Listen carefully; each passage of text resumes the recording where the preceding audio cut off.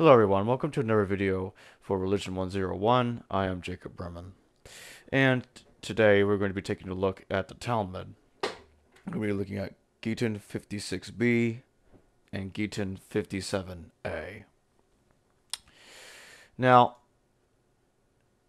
if we take a look at this right here, Gittin 56b says, the Gemara relates, Onkelos bar Kalonikos, the son of Titus' sister, wanted to convert to Judaism. He went and raised Titus from the grave through necromancy, and said to him, "Who is most important in that world where you are now?" Titus said to him, "The Jewish people." Onkelos asked him, "Should I then attach myself to them here in this world?" Titus said to him, "Their commandments are numerous, and you will not be able to fulfill them. It is best that you do as follows. Go out and battle against them in that world, and you will become the chief, as it is written. Her adversaries have become the chief," which means anyone who distresses Israel will become the chief. Onkelos says to them, "What is the punishment of that man? A euphemism for Titus himself in the next world?" Titus said to him, "That which he decreed against himself as he undergoes the following. Every day his ashes are gathered, and they judge him, and they burn him, and they scattered him over the seven seas." Onkelos then raised Balaam from the grave through necromancy. He said to him, "Who is most important in that world where you are now?" Balaam said to him, "The Jewish people." Onkelos asked him, "Should I then attach myself to them here in this world?" Balaam said to him, "You shall not seek their peace or their welfare all the days." Onkelos said to him, "What is the punishment of that man? A euphemism for Balaam himself in the next world?" Balaam said to him, "He is cooked in boiling semen, as he caused Israel to engage in licentious behavior with the daughters of Moab." Onkelos then went and raised Jesus the Nazarene from the grave through necromancy. Onkelos said to him, "Who is most important in that world where you are now?" Jesus said to him, "The Jewish people." Onkelos asked him, "Should I then attach myself to them in this world?" Jesus said to him, "Their welfare you shall seek, their misfortune you shall not seek. For anyone who touches them as regard did as if he were touching the apple of his eye."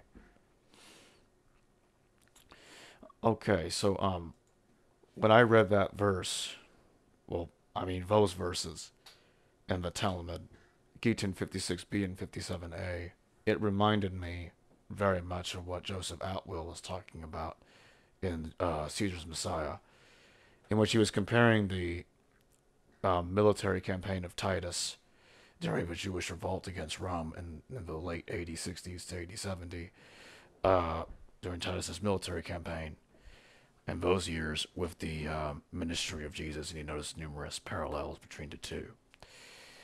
But what the Talmud is basically, in its own way, comparing Jesus to Commander Titus.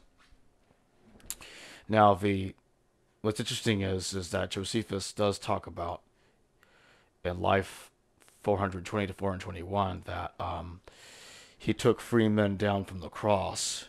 2 of them died, while the third recovered. And it does parallel the crucifixion scene in the New Testament, as even Joseph Atwill himself also noticed. There are strong parallels with the crucifixion scene in the New Testament, where Jesus is crucified along with 2 thieves. The 2 thieves stay dead while Jesus ends up being resurrected. There's a lot of strong parallels with what Josephus says about taking down the 3 men from the cross. 2 of them die and 1 ends up surviving. Now, Titus, the most significant thing about him is that Titus in the Talmud is being resurrected by Onkelos, so that Onkelos could talk to him. That's quite interesting because all of a sudden there's a resurrecting Titus, and even Balaam and Jesus are mentioned back to back with Titus, all of which are themselves resurrecting in the same story. This is quite interesting because um, it goes even further by saying Onkelos is related to Titus. And Josephus does say in his Bellum Judica, or the Jewish Wars, that Emperor Vespasian, or the future Emperor Vespasian, was actually the son of David. And I'm sure that is I'm sure that is not a coincidence, especially with what the Talmud is saying about Titus. He talks about this in Jewish Wars, six book 6 verses 311 to 313.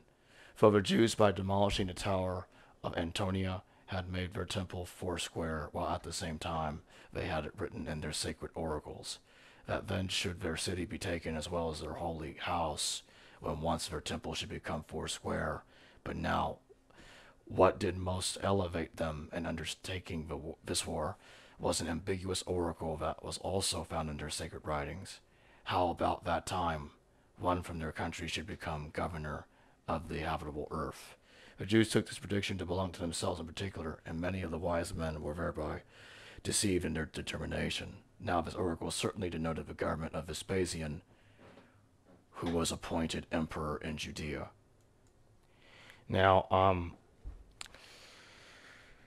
in conclusion to this, I do not interpret this in the same way that Joseph Atwill does. I do not identify the Son of Man with Titus either. And why I have a different conclusion about this, I'll go into further detail in a later video about the Son of Man aspect of it. But as for the rest, the parallels can only be found in the Gospels which were written long after Paul's authentic letters, 7 authentic letters. And as such, the historical aspects of Jesus does not show up until, and really, as I said before, I date the 4 Gospels, all 4 of them, to the mid AD 90s, because they are demonstrably based on the works of Josephus, and it really is hard to deny that, because there's no evidence of the Gospels before the 90s. There's significant parallels to Josephus. All 4 of them have significant parallels to Josephus's works. They're all basing large aspects of their stories from not just the Jewish wars, but also from antiquities and the autobiography. There's even more parallels with King Basius and Jesus that I haven't discussed yet, and I will be getting into that later. I think what happened here is this was a result of Titus being viewed as the Messiah, being synchronized, identified, in other words, with Jesus, being viewed under the same token. And it is for that reason that the Talmud made this comparison between Titus and Jesus. So I don't necessarily think it proves Atwill's conclusion, but what I will say is it certainly at least proves that this is a sign of Flavian involvement within Christianity. I do not think they created this religion, but they certainly took it over. And that's why we have a Pope, Pope Clement, whom is actually Titus Flavius Clemens, being one of the earlier popes in Christianity in the mid-1890s, whom was martyred, just like Titus Flavius Clemens was, and things like that. So, in this case, I would define this as a minimal Roman provenance. And really, I define minimal Roman provenance as Josephus being involved with the Gospels, whether he was actually involved in their composition or About the Gospels uses works as a source. I tend to defer to the latter. About the Gospels used his works as the primary source to construct the Passion narrative. And that's what I think took place there. Well, that's about it for now. So don't forget to subscribe, like, share, and comment. If any of you have any questions, comment that down below, or send me a message on Facebook Messenger, or join my Discord server. And I'll do the very best I can to answer those questions. Anyway, thank you for watching, and I'll see all of you later.